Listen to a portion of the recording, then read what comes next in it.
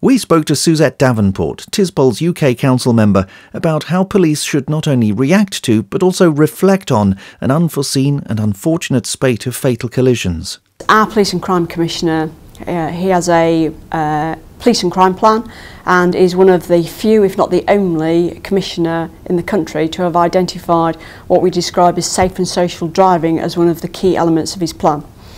Part and parcel of that, and you would expect, I think, James, is that the fatal four feature in that.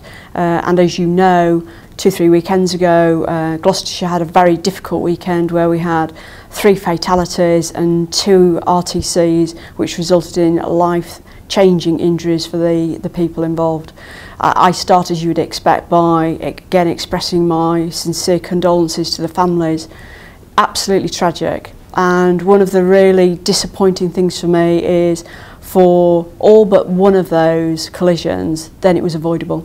So the things I talk about in the fatal four, which is drugs, alcohol, distraction including mobile phones, speeding, all things that if people do those things then they're more likely to be involved in an RTC. And one of the RTCs in particular where you've got half a dozen youngsters all packed into a little car. It would appear that the young gentleman who's lost his life was sitting on the knee of the front seat passenger, no seat belt, and we believe that alcohol was consumed by all of them, including the driver. So when you go back to the fatal four, we've got somebody distracted, lots of people in the car, we've got somebody who's been drinking alcohol, and we've got no seat belt, so you've got 3 of the factors there. So, you know, huge sympathies to the family, but what a tragic waste, and from my perspective, eminently avoidable. We asked Suzette about the sort of pressure it puts on the police when so many collisions occur in such a short space of time, and what impact it might have on individual officers. Well, I happened to be working half nights on the Saturday night, so I went to one of those fatal RTCs myself, and, you know, lots of police activity, so lots of resources.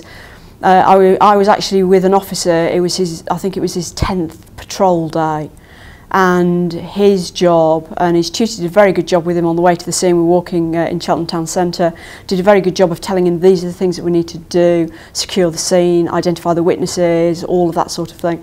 And he was trying to deal with the sister of the young lady who was tragically killed in that RTC, and the impact on him of all that raw emotion and desperation from the sister who wanted to get to her sister and couldn't because clearly they were doing their very best.